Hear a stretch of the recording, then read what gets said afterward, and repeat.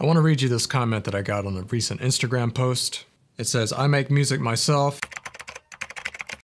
I started recently, so do you have some advice?" And this was my reply.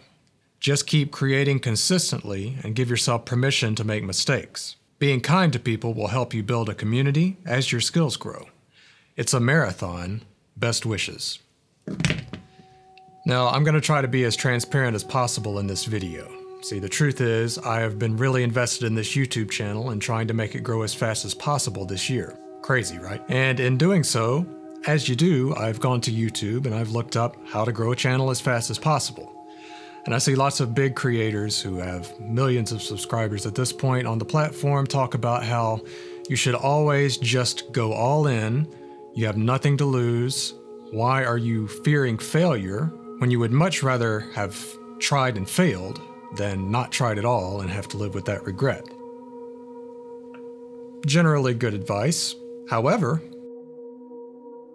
what if you've put in more than full-time work for years, like since you were a little kid learning the craft, to get the one thing that you've always really wanted and be able to make a living off of the one thing you really love to do, and you still feel like you're failing miserably? Now what? I think this is something a lot of musicians can relate to. We've been doing music for our whole lives, most of us, and at some point we feel like there's going to be a big payoff. And then we slide into our mid-30s, and reality starts to set in. What if I never get where I want to be? Well, to take my own advice, it is most definitely a marathon. And you will get tired. The advice that you will get is to take breaks from social media. But because we feel so driven to create social content, being that that's really the only way for an independent to gain exposure these days, we feel the constant pressure to be there, be engaged, be building constantly. And you can take a break, but those breaks are really just to regain your priorities in life. They don't solve anything. When you come back, you're exactly where you left off. And that can get really discouraging and defeating.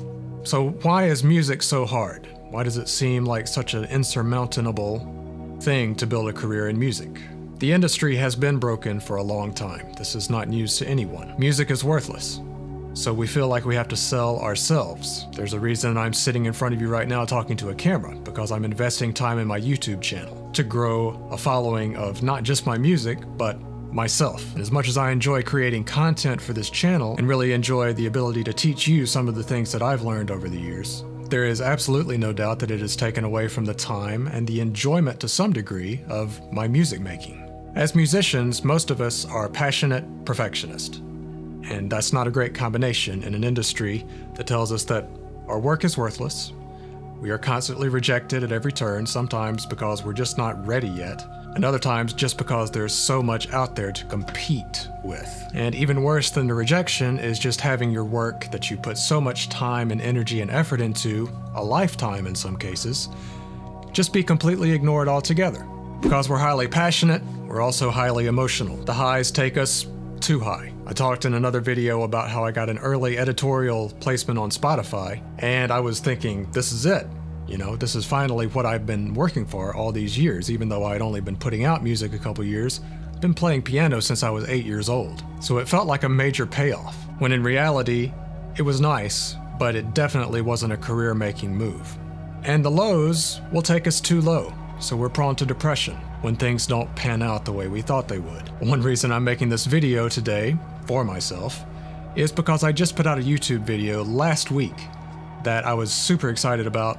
I went to the church, I ran a big church organ through a massive distortion, and did all kinds of things that I thought would work really well and be really interesting, and that video was a total faceplant out of the gate. And that ruined my entire day.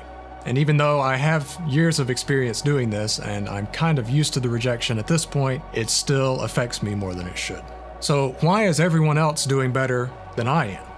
Well, the very platforms that give us most of our opportunities as independent artists feed into this mentality. And it's a bit of a flawed way of looking at things, because when views are the measure of success, you simply don't see the failures. They don't get views. There are more people failing at social media, there are more people failing at YouTube, there are more people failing in their business than there are successes. but you'll never see them. I think that's a really important thing to keep in mind. It's not that people only show you the best of themselves on social media, which is true to an extent, but it's that social media itself only shows you the things that it has shown lots of people, that people are viewing. Therefore, it's a totally flawed way to gauge success. It's a totally flawed way to measure yourself against other people. You're always going to feel like you're coming up short if you're just looking at the homepage of Instagram and wondering why all these people got views and you did not. The best thing you can do is zoom out and compare yourself to your past self. I know it's a bit of a cliche, but it's absolutely the only way to look at things and really truly measure your own growth. It's hard to do because the last thing that we want to do is dwell on things that we've spent months and years sometimes working on. But as an example, if I put out that organ and distortion video, say a year ago, and it had gotten as many views as it got last week, I would have considered that a great success. So why then did I consider it a total failure last week? Because my expectations have changed. I feel like I'm entitled to more views at this point, when that's just not the case. I'm not sure I have any solutions in this video, but hopefully you won't feel quite so alone if you are in this kind of mental cycle. Ideally, we wouldn't get too high with our successes, we wouldn't get too low with our shortcomings. It's important to keep in mind the things that really matter, the people that you love around you, have a support system of friends and family, and to bring it back to that Instagram comment that I got, I totally stand by what I said. Just be kind, be nice to people, that will come back to you. And if you're an ass, that will also come back to you. People are not going to want to work with you if you let this machine of an industry make you a bitter, grumpy person. That is a death sentence. So if you can find a way to keep putting one foot in front of the other, you will get where you want to go. You may not get there as fast as you want to go. We're all going through the same thing. It's a constant struggle. Let's support each other. If you have anything to add, leave a comment below. I'd be happy to take a look at it. And now I'm going to go back and watch this video 8 or 10 times. Not because I'm a flaming narcissist, but because I need to hear it a lot. Thanks for giving me the time today, and I'll see you in the next one.